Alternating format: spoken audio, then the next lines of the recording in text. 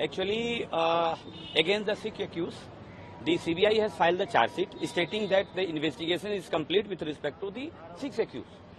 My objection was there because the High Court, Honorable Delhi High Court has made the observation and given the direction to the CBI to investigate on the corruption angle also.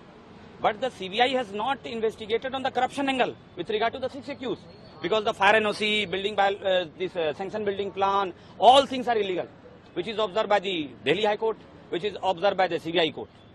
So, with regard to that, I objected that this investigation is incomplete with regard to the six accused, and therefore, if the investigation is incomplete as per law, the charge sheet cannot be accepted by the trial court, and thus the trial court must return the charge sheet. So, what were the submissions that were made by the CBI while they were arguing on the charge sheet? CBI has admitted that they will investigate the matter with regard to the corruption, and if anything comes with regard to the six accused, then they will file the supplementary charge sheet. So, if they are stating that if anything comes during the investigation with regard to the corruption of six accused, then they will file. So, they have admitted that the investigation is not yet completed. Therefore, the charge sheet cannot be accepted by the trial court.